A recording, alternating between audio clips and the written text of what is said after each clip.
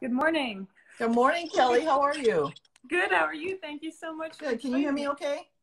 I can hear you. I can see you. Yeah. Sorry for the technological challenges. It's okay. It happens. It's inevitable almost, I feel like, and we're all trying new things. Well, thank you for taking time again. I'm really thrilled. I want to fill everybody else in who's tuning in, and I'm sure others will jump in. That we're here joined by Representative Marilyn Strickland, who represents Washington's 10th Congressional District in the U.S. House. She was elected for the first time to the House in 2020. So part of the success that we try to measure and document in a new report from COP called Measuring Success Women in 2020 Legislative Elections, which you can find on our profile, links, etc. Before serving in Congress, Representative Strickland was mayor of Tacoma, Washington for 8 years, from 2010 to 2018. So I'm just giving the short bio, but certainly you will learn and can find more. But thanks again for taking time to talk with us this morning and trying this format. This is new for us, so. Sure. I'm going to try to turn the volume up, Kelly.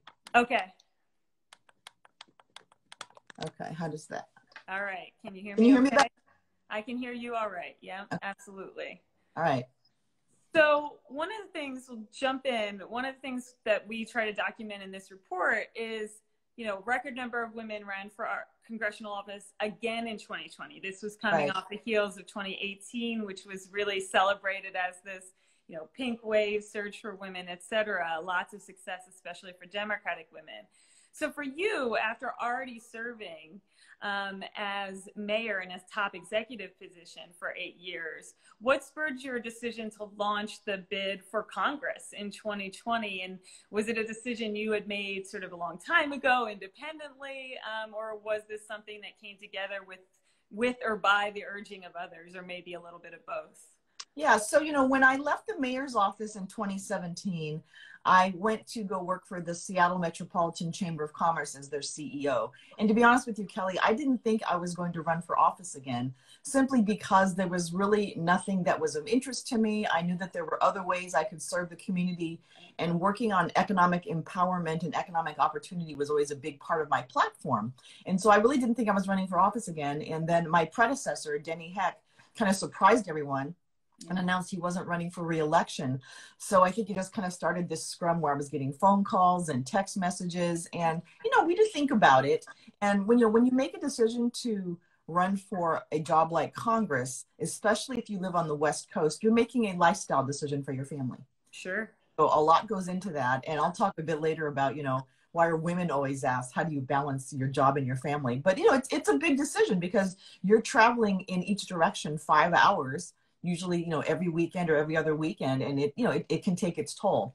But, we decided it was time to get in for a few reasons. If you look at the South Puget Sound in the district that I represent, which is, parts of Tacoma and further south, it's growing, it's changing. And the federal government, it has a significant role to play to help us manage that growth. And so that was really what got me in. And also just my deep abiding love for the place that I call home.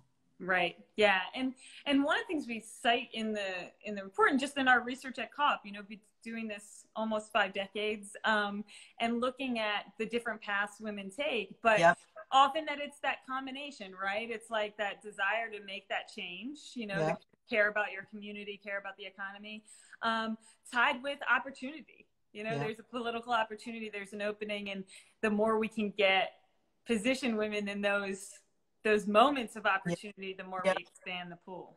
Yeah. Well, and I think this is a really interesting, the word that you chose. You said opportunity.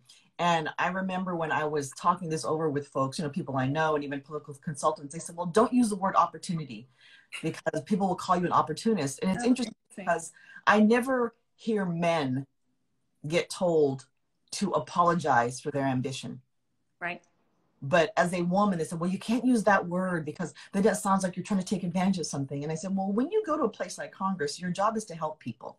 So if opportunity to help people, that's fine. If helping people is part of my ambition, I'm going to speak it, and I'm not going to be ashamed of it. But it's interesting, just the nomenclature we use around women wanting to have careers, to advance and be ambitious, and how we try to play it down like there's just something wrong with that. Absolutely. Which speaks to this point about how you run and the way you navigate gender and identity on the campaign trail. And we, you know, I included your opening ad. I love your introductory ad in the report, because one of the points you're trying to make is that success for women isn't just numbers, right? But it is also pushing the boundaries in how we run and how the things we value in our elected leaders, the things we sort of allow. And in that ad, you talk about your own identities, gender, racial, and intersectional identities. You talk about the experience of discrimination of your parents. And I just wonder if you could tell us a little bit about how you view those aspects of your identity as tied to your public service, and how you thought about navigating them, surely probably before this race as mayor, but also in your congressional race. You know, I would say that probably a decade or two ago, if you got into if you got into politics, there was probably what I would call a cookie cutter of how people thought you had to comport yourself and what your qualifications were. And I would say, given where we are right now as a nation, as, you know, as how we look at governing and policy making, it is important to bring your authentic self and to tell your story. And if you're a woman who has been in a career as long as I have, you're not always historically been encouraged to be vulnerable and to show your authentic self. And so as we thought about telling the story in this campaign, you know, it was a field of 19 people, first of all. And so, you know, in a crowded, crazy top two scrum like we have in Washington State, you have to tell your story and you have to do the things that really differentiate yourselves. And, you know, Kelly, I remember hearing from one of my supporters who said to me, well, why do you talk so much about being the first Black person running for office, the first Black person to represent Washington State? And I remember thinking to myself, why is the fact that I'm half Korean not the issue for him? Why is the fact that I'm calling my Blackness and being proud of it? And so it's interesting, you know, as you talk about intersection, but my family story, as you know, is one that is not that unusual for people who live in the Northwest, especially if you have a parent who's in the military. So I tell the story of my father being African-American, my mother Korean, being born in Korea, and then coming to the States for the first time, and how their experience with me as a baby in the Deep South, where it was illegal for them to be married, was not a positive one. And that's part of my story. And so when people say to me, what motivates you now? I talk about the story of my parents that I don't remember, but I was part of it. I think about the shoulders that I stand on and how people had to fight for basic human dignity, for human rights, for civil rights, for the right to fully participate in society. And that is what drives me. And you think about where we are right now with all these things happening in this country. And in some cases, it's kind of a bit of back to the future. And so my voice is needed at the table, and I need to speak out for my communities because it benefits everyone. And I think that's a really important thing to note here. Yeah. I mean, one of the things we try to emphasize, and I think you've just illustrated so well, is we value other things, right? We value experience as a veteran. We value experience, you know, in many different aspects of often professional identities, but lived experience that comes from gender, racial, and intersectional identities are also shaping what you bring to the table and how you represent the sort of fullness of your constituencies, for sure. You know, and the other thing that's interesting too is how we define identity politics. Yeah. Everyone has an identity, regardless of who you are. But when you talk about people of color, people often say, well, why are you talking about identity politics? There you go again. And so again, it's just interesting how we define and the words we use to describe things. Absolutely. So let's talk about being mayor and what that brings. Obviously, that's another sort of area of qualifications and experience that you bring to Congress that's very necessary. We were looking at the list, and surely there are other mayors, but it is more common that folks are coming from the state legislature. They're coming from sort of that aspect of politics. So sort of in what ways did your time as mayor of Tacoma help you while campaigning, and also how's it help you in doing your work in Congress? Well, thank you for that question, Kelly. You know, when I was on the campaign trail, I talked about being mayor as a strong qualification for going to Congress. And there are, from what I understand, 30-something former mayors who are in Congress right now. And even the Secretary of Transportation is a former mayor. The Secretary of HUD is a former mayor. And for me, bringing that lens of understanding how local government works is so crucial given what we're experiencing right now in this country. I would also say too, you know, understanding that when you're a mayor, you know, I'm a lifelong Democrat, but in Tacoma, you ran as a nonpartisan. And so my focus was on the problem at hand, not necessarily partisan politics. So that's been a shift for me.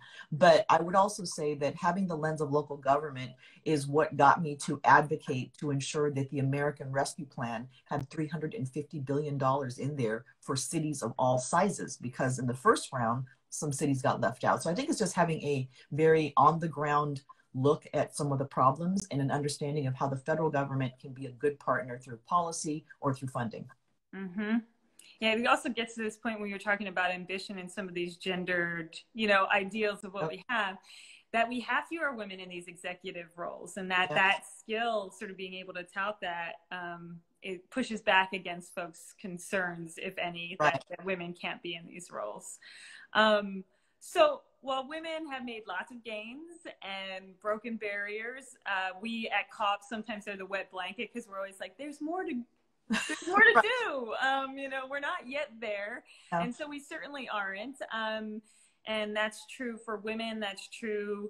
We saw with the ascendance of Kamala Harris to the presidency, but that also means there's no Black women in the Senate.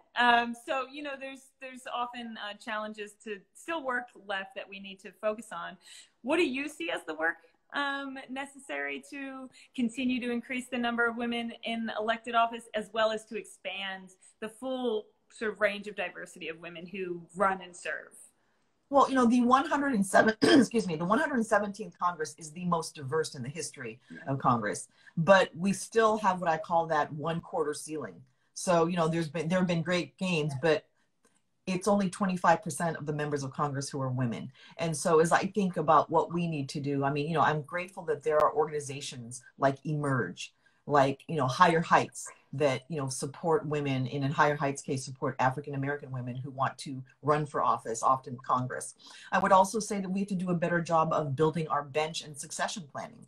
And so, we want women running for school board, city council, county council, state legislatures, whatever they want to do, and making sure that when there are open seats, we have qualified women who can raise money, who understand the basics of how you campaign, and this part, and have the ability to experience the rough and tumble of what a campaign can be. Because if you're new to it and the stakes are high, it can be very, very rough on you. It can be rough on your family. People say things about you that, number one, aren't true, that are exaggerated, and sometimes are very hurtful.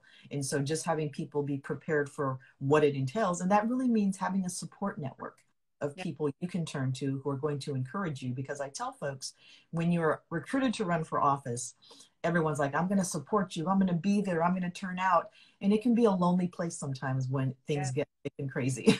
Yes.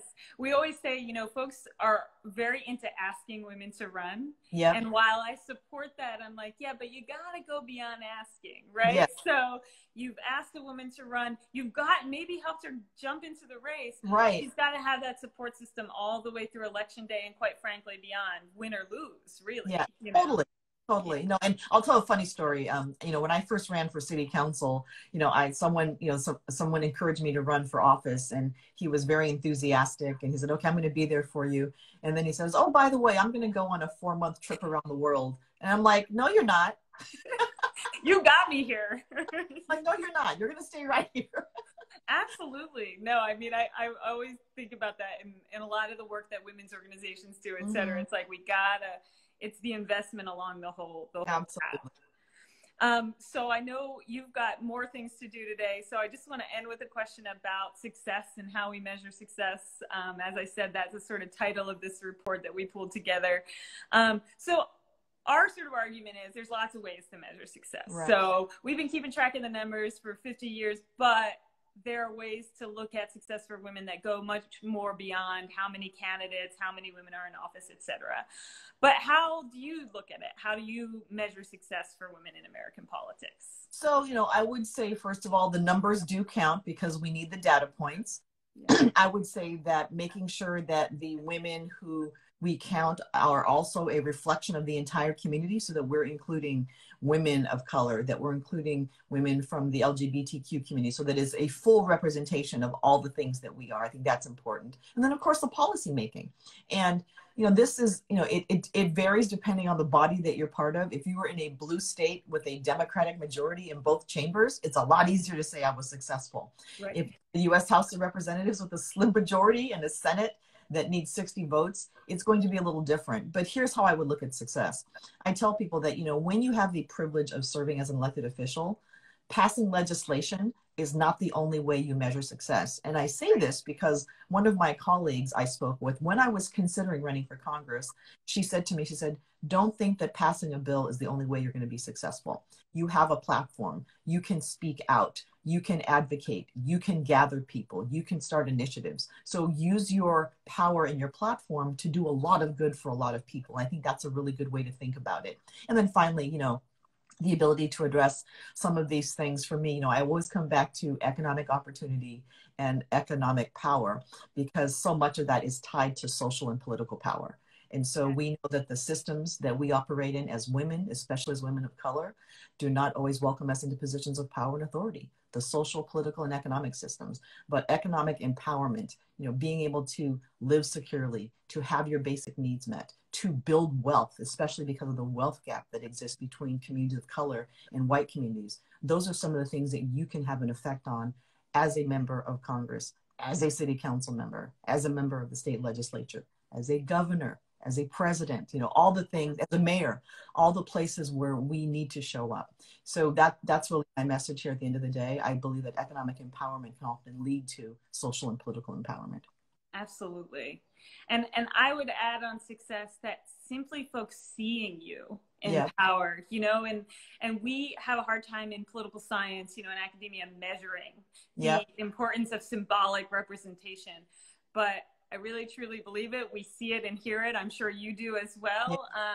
That simply being in these institutions, as you said, sort of using those platforms and people saying, okay, I can do that too. Right. Or even if these are, you know, young boys saying like, oh, that's what power looks like, that this makes a difference. So I just want to thank you for doing that, for doing the work, for inspiring not only your constituencies in Washington, but more broadly across the country. And, you know, for those of us who try to work for getting more women in office, we're really grateful of the women who do the work, who walk the walk. And so provide us all those examples to share with people about why it's so important that you're at the table. So thanks for taking the time this morning. Good luck in the rest of this first year of first term in Congress, and we're really grateful for the work that you're doing. Great. Well, thanks so much for having me, Kelly, and thank you so much to the center for all the work that you do to bring the receipts, show the data, and to really encourage women to support each other and to run for office. I do appreciate the work you do. Absolutely. We're glad to do it, and everybody who's tuning in should follow Representative Strickland on this account, on her Twitter account, and elsewhere to follow the great work. And then also, if you're interested in reading the longer report about what happened in women's success in 2020, it's at womenrun.rutgers.edu. Thank you again. Have a great day. Have a great rest of your week. Great. Thanks, everyone. Thank you.